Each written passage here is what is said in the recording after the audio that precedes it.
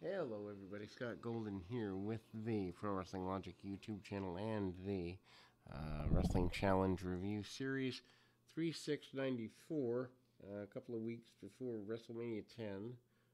One of the last, I think the last really good top to bottom WrestleMania might have been 14 for my liking anyway. So one of the last few. I know a lot of people like 17. I didn't. It wasn't for me, but my interest in the product had started to wane by that point. Anyway, we open with Double J and Jeff Jarrett against Mike Maldonado. Jarrett is wearing, well, very interesting gear for the time. He is wearing kind of a bandana and kind of tea and iridescent yellow slash iridescent green, white, purple, orange tassels. Crazy look. He's doing the strutting gimmick. I actually like Jeff Jarrett in this particular character. I really enjoyed him in Memphis. I don't know that he ever caught on with me on a national level in a way where I loved him to death. I actually love his Memphis stuff more than anything, which I will eventually be doing a Memphis series here. We're going to have the largest wrestling audio eventually over the next several years. Anyway, basic stuff, headlocks and the like. Jarrett, of course, going to be part of a 10-man tag that gets canceled, so we're not going to hype that too terribly much here. There's really no point. Cancel the match because the Shawn Michaels and Razor Ramon ladder match, the first ever ladder match on pay-per-view, I think second in WWF history. Michaels and Hart did one a couple of years before, if I remember correctly, at a house show. But anyway, Jarrett ends up with a back elbow there and drop kick right under the chin. Of course, this is the Mania where Owen Hart and Bret Hart do battle for the first time as well. One of the better WrestleMania matches of all time, at least in my opinion. Anyway, I actually remember having a friend who wasn't a wrestling fan over at the time on that particular day, and even he, got enthralled in that match. I also had a friend, my best friend at the time, who was a fan and still, to this day, has a fond memory of that match. Anyway, big leaping DDT by Jarrett. 1, 2, 3 gets a victory there. Really basic stuff. Nothing to really write home about in these squash matches. Then we go to a special report. The special report basically shows, which Lord Alfred Hayes is part of. I miss Lord Alfred so much. Really just a good guy, interesting talent. Of course, such an integral part of that first, I guess, 10 years of the expansion, 84 to 94 probably. Anyway, they go back to Superstars from earlier in that week. I don't think that Superstars is available anywhere online, but anyway, Bret Hart and Adam Bomb are doing battle. Bret has a very basic match with him. They don't show the whole match, show it in clipped form.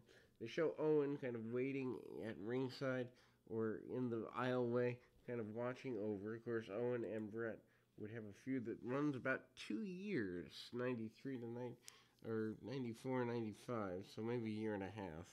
But pretty big deal there. Probably the best run that Owen ever had. I actually personally am an Owen Hart fan more than a Bret Hart fan. I thought Owen could have been the champion more than Bret. That was my personal opinion. Obviously, no one agreed because it didn't happen. But Russian leg sweep on Bomb, and again, Owen just kind of very cockily hanging out back there. Bret does his general, Russian leg sweep, goes for the elbow, actually misses the elbow drop, which for the time, or knee drop actually, from the second rope, which for the time is a big thing. Paul Bearer plays kind of he's doing a babyface interview segment, 94. Of course, The Undertaker, a babyface by 1994, has been since 92, right after WrestleMania 8. And he kind of plays a devil's advocate. Why did Owen do this? Of course, Owen mentions always being the underdog in the family, not being respected, not being loved, not being cared about. Mentioned kicking the leg out of the leg of Bret Hart. Of course, I was at Royal Rumble 94, so always reenacted that promo from time to time. And Owen promises victory at Mania 10. Earthquake, who I'd forgotten was here, although I do remember the match with Adam Bomb that runs about less than 2 minutes, maybe less than 90 seconds at WrestleMania 10. Faces off against Iron Mike Sharp here. Mike Sharp, of course, running a school in New Jersey. Most notable graduate from that, I believe, is Nova, aka Mike Bucci, who went on to ECW fame and then, of course, did the talent evaluations for a couple of years. Sharp tries some power moves, doesn't really get too far.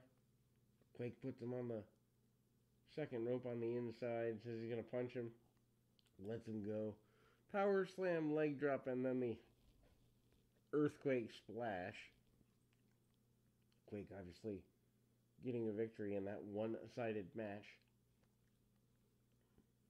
Then we go to the face-to-face format of things. That ultimately had replaced the Event Center by this time. Always going to be partial to the Event Center because that's where I came from in terms of as a fan. Interviews with Macho Man hyping Slim Jims and Ico Pro, which was their supposedly anti-steroid kind of system. Stan Lane is a commentator alongside Gorilla Monsoon for this. They're hyping pretty aggressively Friday through Sunday, 18th through the 20th, the WrestleMania Fan Fest.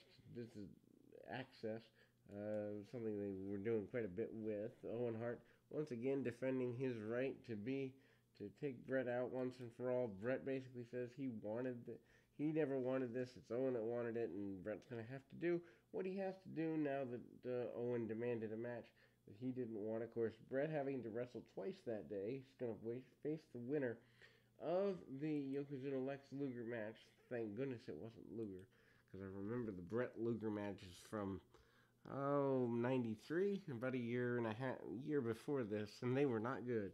So, as weird as it sounds, Yoko being in that position, a better option. Head Shrinkers against Scott Taylor, otherwise known as Scotty 2 Hotty, and Tony Roy, a New England independent standout, Massachusetts, Connecticut, Maine area, who was trained by Killer Kowalski, and we see Nikolai Volkov in a business suit, or a bad suit jacket anyway. Head Shrinkers, Samu and Fatu here.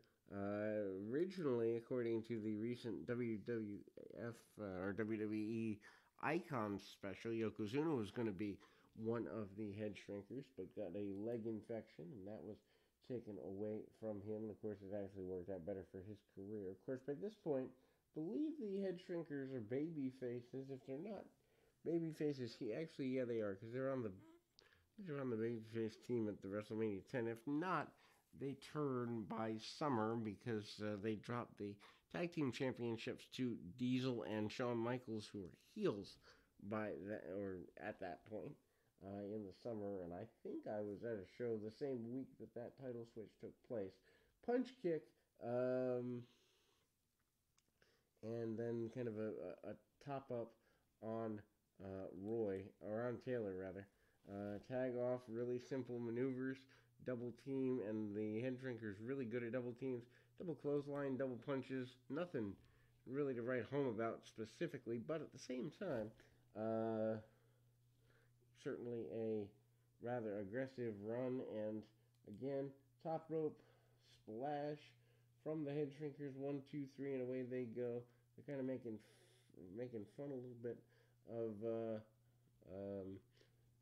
Nikolai Volkov at ringside. Of course, Volkov, a former tag team champion, being in this role. Rather long WrestleMania 10 report series. They kind of go several minutes with it, probably about 5 or 6 minutes. Superstars earlier in the week. The A show, so to speak, at the time. Maybe the B show, because primetime would be considered the A show. But Michaels is sitting atop the ladder, he climbs the ladder, says he's going to sit atop and then stand atop the ladder as the guy who wins, Razor Ramon, fights back and basically says that the Intercontinental Championship is his. He is the champion of note. He is the champion that matters. And that is that. They do a almost 5-minute Yokozuna piece here after a couple more squash matches, basically hyping Yoko as one of the most dominant champions of all time. Why you'd drop him to Hulk Hogan as part of WrestleMania 10, I do not know. Actually, wait, no, they had not done. They had done that at 9. Getting my years mixed up here. Mark Thomas and the Black Phantom against Billy and Bart Gunn. Such a weird thing. Billy Gunn's still around almost 30 years later at this point. Um, he looks so different, obviously. Billy Gunn at this point had so much potential. Never really hit as a singles guy, but a great tag team guy. And I think Billy and Bart Gunn could have gone further as a tag team. I know they were tag team champions a couple of times, but I just looking back, maybe it's romanticism, but I think they could have done more as a team. Big hip tosses by Billy and kind of getting an advantage there. Good double teams by the Guns. Shortcuts, cutoffs, and Billy stays in the ring the majority of the time. Actually pulls a man by his hair backwards and sends him back pretty hard onto the canvas. Uh, Big snap suplex, almost Dynamite Kid style or hanging style by Bart Gunn. Bart, the more powerful. Billy, kind of the speedier of the bunch at that time. Interesting to say, he did slow down as years went by. Anyway, series of leg drops and elbow drops and basic stuff by Bart Gunn. Gunn certainly not wanting to waste any energy in there. Certainly not wanting to get in a situation where he can't make a recovery of some sort. Anyway, tags off to Billy. Billy comes back in and does what he does. Really basic stuff there, but a top rope sidewinder type maneuver gets a victory for the Guns. And obviously they're back on their winning ways. Another WrestleMania 10 preview is up next, and like I said, that video package for Yokozuna runs about 4 or 5 minutes. Really hyping him as a decent guy there. Uh, Sparky Plug, Thurman Sparky Plug, aka Bob Holly. Um, of course, at this point, Plug, aka Holly, doing his race car gimmick, checkered flag pants, and the whole deal. Um, and I remember going to house shows at the time and kids, large quantities of them, chanting "Woof Woof Sparky" at a baby face.